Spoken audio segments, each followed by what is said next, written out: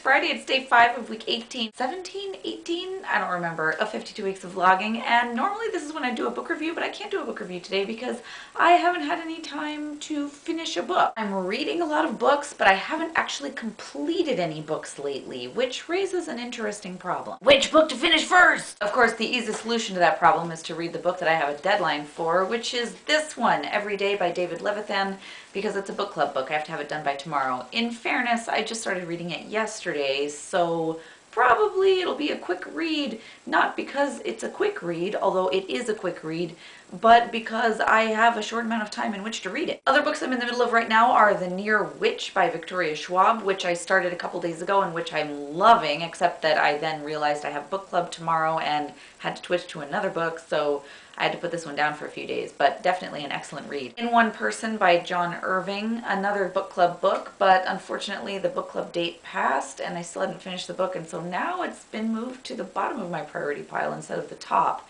Although, again, I'm enjoying it. Hero by Perry Moore, another book club book for which the date has passed, and another book which, again, I'm enjoying, but lots of words, not much time. And Invisibility by Andrea Kramer and David Levithan. Loving this book. Loved meeting Andrea Kramer and David Levithan. Totally loved getting their signatures in here. Totally excited to be giving away a copy of this to one of you lovely peoples. Link in the description. I can't wait to finish reading Invisibility. As soon as I finish Every Day, I'm gonna finish this.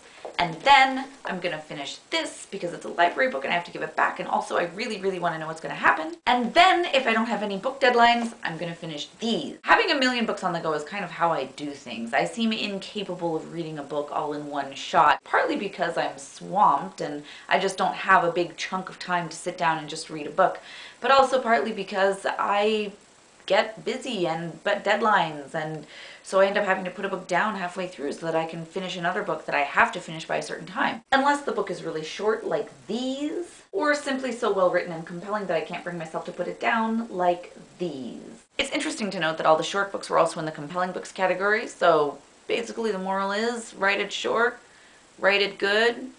And if it's short, it'll probably be good. That's just me. What's your reading style? Are you a sit down and read it all in one go person? Are you a stick with one book a chapter or two at a time in lots of small bursts kind of person? Or do you go back and forth between a bunch of books at the same time? Let me know in the comments. Thanks for watching. I'll see you tomorrow.